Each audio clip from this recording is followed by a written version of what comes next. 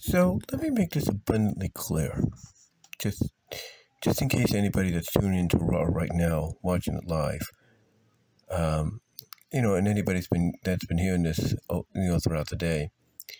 Let me tell you this right now. There is there is more of a chance that Becky Lynch is going to take time off, be with her daughter, pull, as somebody puts it, a Johnny Gargano, be with her daughter, help raise her, and then come back later in the year, maybe Survivor Series, War Games, Royal Rumble next year. We'll see. But I highly doubt WWE is going to let her go. And I am more sure than anything that she has probably already re-signed a contract. She's probably already re-signed a new deal. And the reason I say that is because this is not the old Vince McMahon regime and era, okay? This is a new era. This is under Nick Khan. This is under Triple H. And as we have noticed, Triple H, he doesn't think too kindly about, I guess you could say, outlets like Fightful and others, if you know what I mean. He doesn't take what they say very seriously with it, at all. And mostly we're in an era in time, as proven throughout past situations, that Triple H likes to keep things secretive and close to the vest. In other words, he's not about to let it get out there in WWE, to where certain people that leak information to the likes of Fightful and PW Insider and others will be able to do so. So he's going to keep it close to the vest, and he's going to make it feel like he's going to act and make it feel like, hey, she hasn't done anything yet. She hasn't resigned. But in fact, the truth is she probably has. We just won't know it until before or after her expiration date on her current contract is up. I mean, we saw it recently with Drew McIntyre, close to his being over. Same with Seth Rollins. The same here. Again, this is a different time and a different era. They're not about to let, basically those within WWE that they might have found out about, might have heard about, that are known for leaking information that they're not supposed to.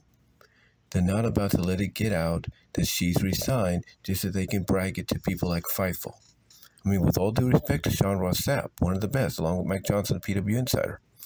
But still, there is no way, in my opinion, because I'm just looking at this from somebody that's a wrestling fan, but watching it, from the outside looking in, and taking everything in, if you will, kind of piecing it all together.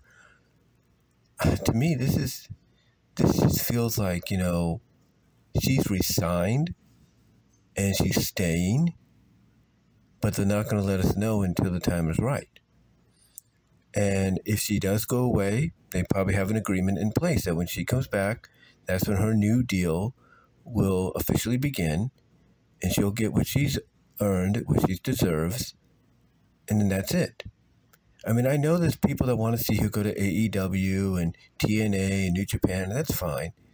But, that's up to whether or not we could be wrong, or at least I could be wrong in my speculation. But I just feel, based off what I've seen lately under this Triple H regime, yeah, I think it's more than likely she probably has resigned, and it's more than likely we're going to not find out until later on, if you know what I mean. And I know that might piss off the likes of Sean Ross Sapp and those at Fightful, Select. Might piss off people like Mike Johnson, the PW Insider, and his crew. But let's be honest, we're in a day and age now to where I don't think Triple H is gonna want the secret to get out about, hey, she's resigned. He's not gonna want that to get out, because if it does, it's like, then what's the point? What's the point of unpredictability anymore? He wants to go back to that. We've seen that. I mean, did anybody think Tonga Leo was gonna make his return? The former Camacho was gonna make his return to WWE? No, everybody thought Jacob Fatu. It wasn't. It was Tonga Leo. And then what about Tama Tonga? People thought Jacob Fatu, but it was Tama Tonga.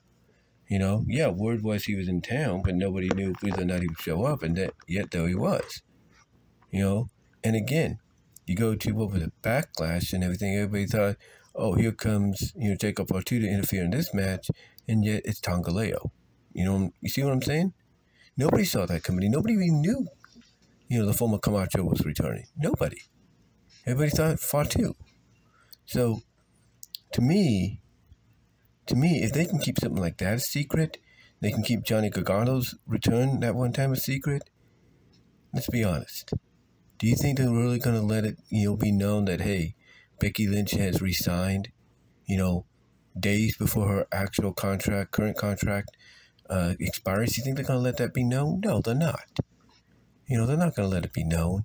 So if I'm Sean Ross Sapp and I'm Mike Johnson, I'm those that feel like, hey, I got reliable inside sources in WWE that let me in on the know. If I'm you guys, I would basically take what they tell you now from here on in.